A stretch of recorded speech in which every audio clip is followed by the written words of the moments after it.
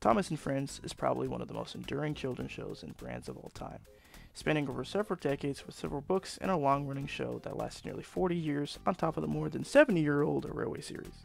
Thomas and Friends has had many different toy lines over the years, some of which have come and gone, and others being rebranded, but many have continued to stay relevant into the modern day. Arguably the most prolific and numerous example being the beloved wooden railway line, which has been around for the better half of 30 years.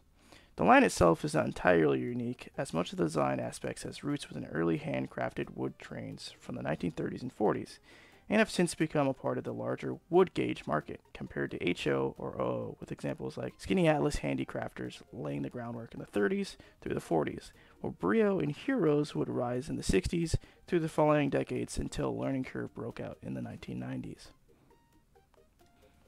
The Thomas and Friends wooden railway line began in 1991, being created by John W. Lee of Learning Curve with direct collaboration and approval from Britt Okoff, and overseeing the line being held by Roy Wilson.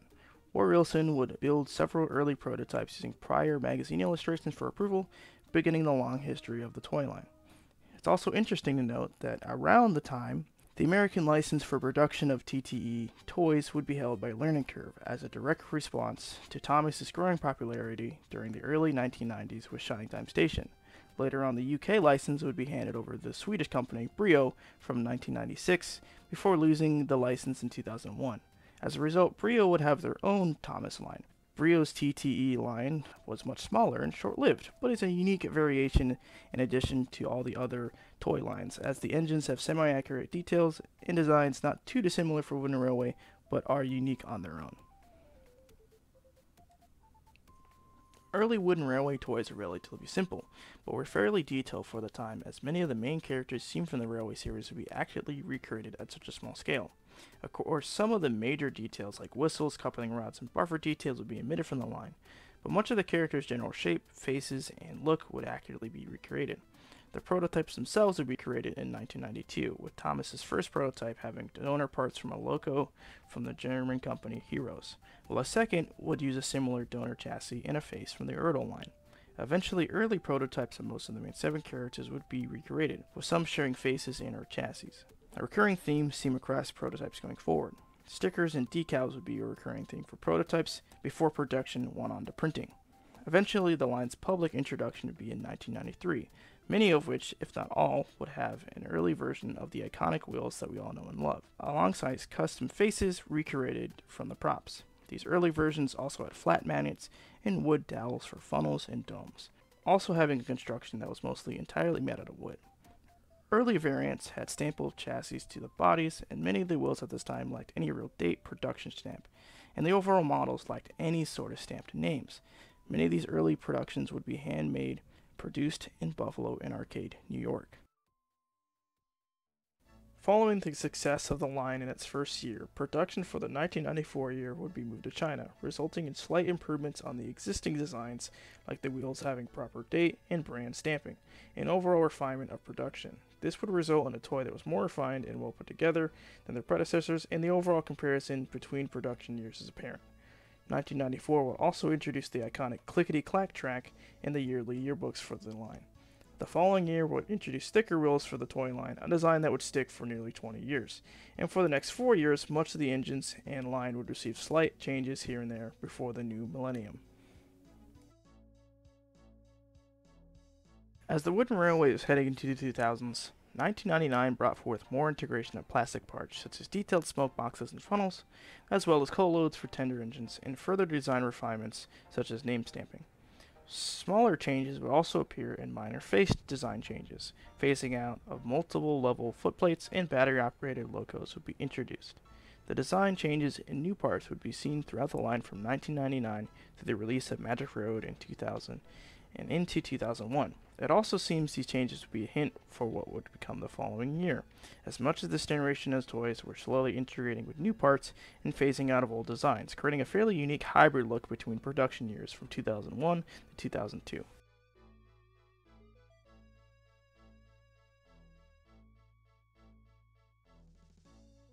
Two 2002 would be a big year for the wooden railway, as the entire line would have a revamp, with new designs for packaging, new track designs better suited for battery-operated engines, and new road designs.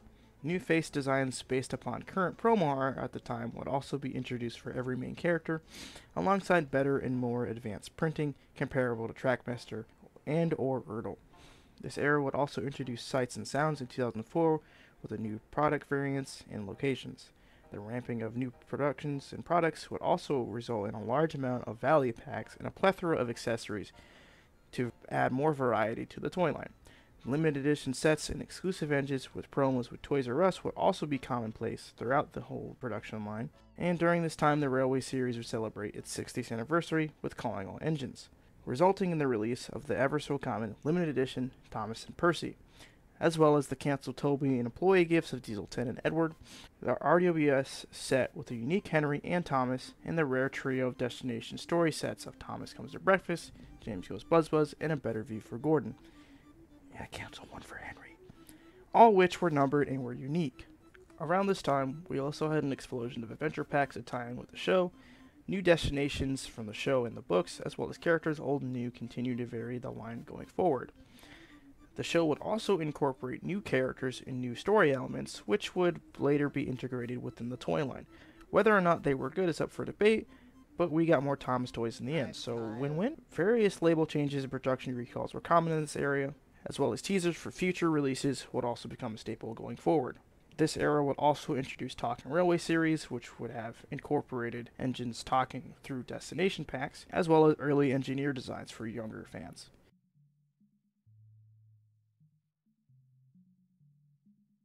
As we all know, the show would switch to full CGI in 2009. As a result, in 2011, all of the main characters within the Wooden Railway line had updated faces, and the company, Tomy, would require RC2, the parent company of Learning Curve. And a deal between Mattel and Tomy was met so that any new Wooden Railway toys produced after 2012 would be made by Fisher-Price. At this time, any existing products had Tomy logos, and Tomy would not release any new toys for the line in 2012, instead re-releasing redesigned characters and sets for the new movies coming out at the same time. And during this handover, some products would also be shelved while others were pushed out. The next few years would be what I would like to call the Dark Age, as 2011 would result in the Tomy to Fisher-Price handover of the line, with Tomy rushing out products that Learning Curve were working on and canceling others. During this time, Tomy Wooden Railway faces would suffer from some pretty questionable face changes, which would change the following year in 2012, with faces more accurate to the show. 2013 would eventually introduce Fisher-Price's ownership of the line, with slight redesigns of characters with smooth designs to prevent wood tearing and chipping. Some canceled products during the Tomy handover would be re-released, but much of the line would be a mix of Learning Curve, Tomy, and Fisher-Price products. Eventually, 2014 would call for the full switchover, as Wooden Railway presence online would be taken down and replanted to Fisher-Price's website, with some exclusive characters being released such as Sam, Dustin, and Logan, a whole story on their own. The following years would be relatively uneventful, as 2016 and 2017 would introduce smoothed down variants of pre-existing engines and minor production changes leading up to the first rebrand of the line. Towards the end of 2017, a complete rebranding of the Wooden Railway would come to head with the introduction of the Thomas Wood line, which completely simplified existing designs and changed track connecting points. This micro-generation of the line had many poor decisions made, as 2017 would be the last time the 2002 body style for Thomas would be used, as a new body style would be introduced in 2018. The one thing that really bothers me and presumably many fans of the line was the fact that the body was now not fully painted to show that the toy is made out of wood, as if consumers didn't know that they were made out of wood since the 1990s. Not to mention, the designs continue to get simpler and simpler.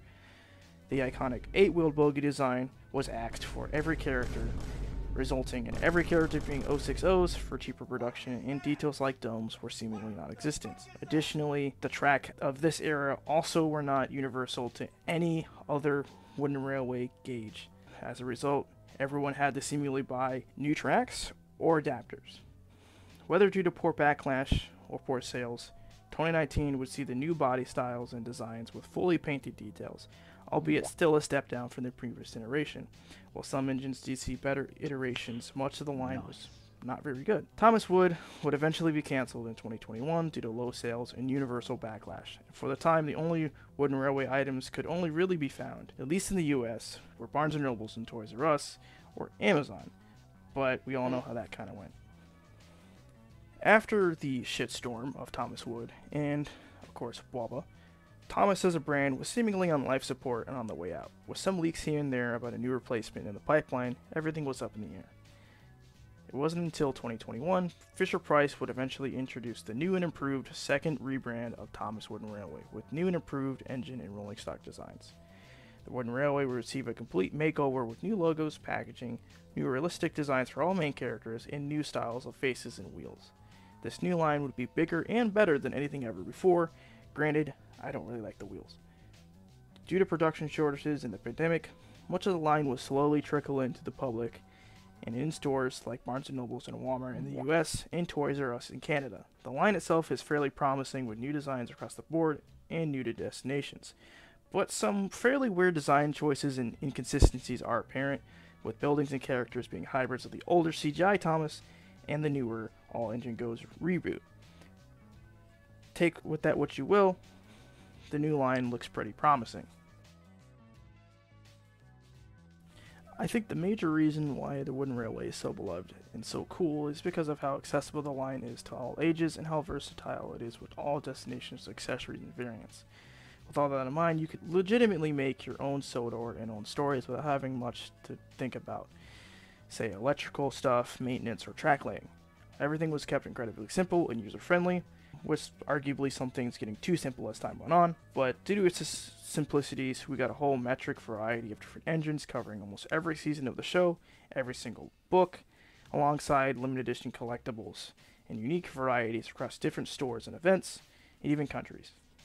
And I think the legacy is still very much in the mind of the fans who grew up with the line, and is still seen today with the new Wooden Railway line, as unique faces and variations have popped up for Day Out with Thomas events and destination packs. Overall, I think this line is really, really cool, and I think really holds dear to my own heart, and I think is really interesting. Not to mention that earlier this year, me and my friends decided to whip out some Wooden Railway toys that we had when we were kids, and me being a Thomas fan and everyone else not being Thomas fans, it was very interesting to see a bunch of 20-year-olds play with tracks on the Wooden Railway toys just out in someone's living room. It was probably the funniest thing I did all year. But overall, I really like this toy line. I think it's really interesting, and I hope you guys like the video. Anyways, that's all I got.